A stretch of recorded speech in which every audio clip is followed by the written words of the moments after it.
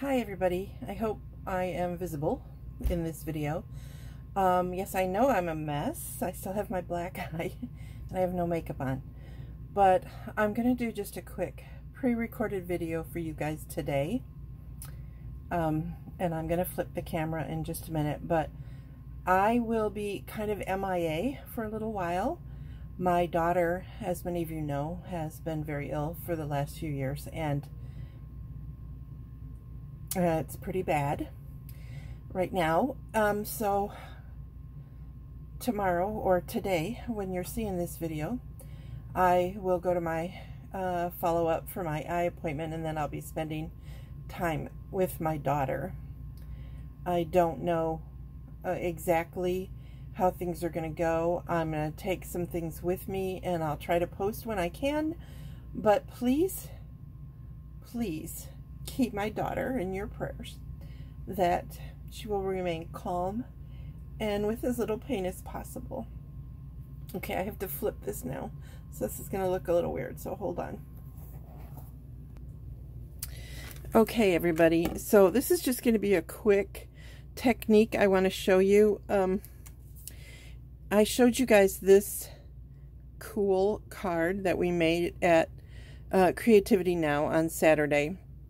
So I'm going to show you how we did this smear event. I'm not going to make a complete card for you, but I am going to be using the metallics, the metallic enamel effects. I used the copper on that card. I'll be using silver and gold for my sample, but it also comes in white, red, and black, just so you guys know. Okay, so here we go.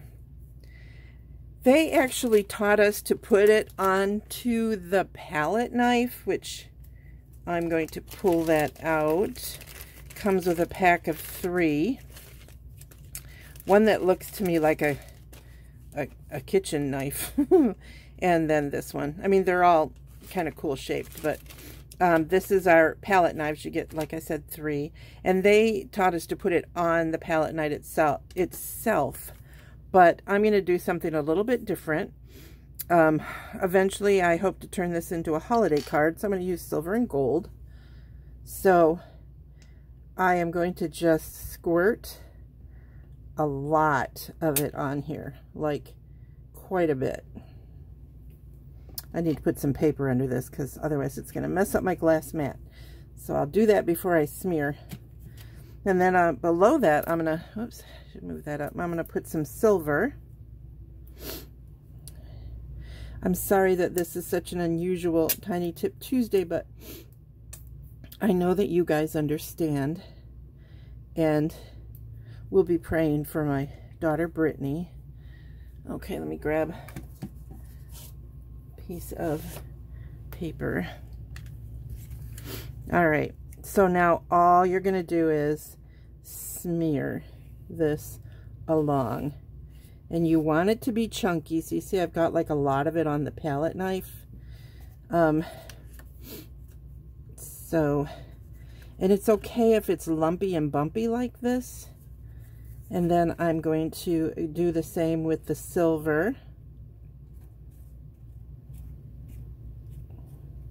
Okay, this isn't coming out just exactly like I expected, but hey, that's okay. But see how now I'm getting like silver and gold kind of mixed in together.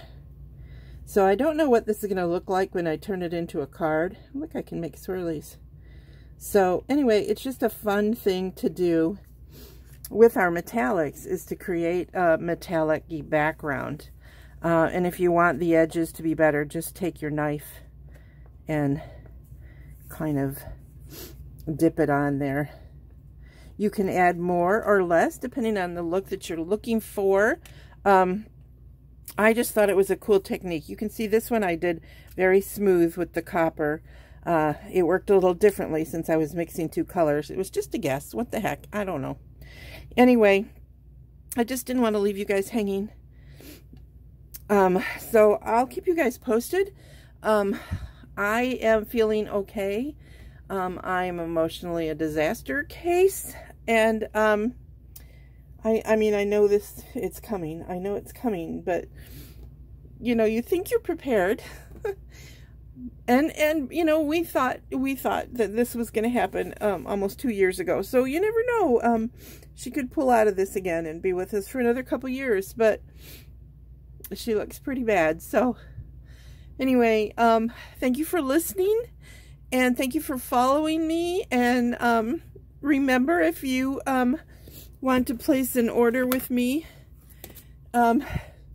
it's Memory Inkers. Whoops, I better move that. MemoryInkers.com is my Stampin' Up! Website, and since I won't be very busy doing Stampin' Up!, I'm just going to say it. I truly appreciate any orders that you send my way.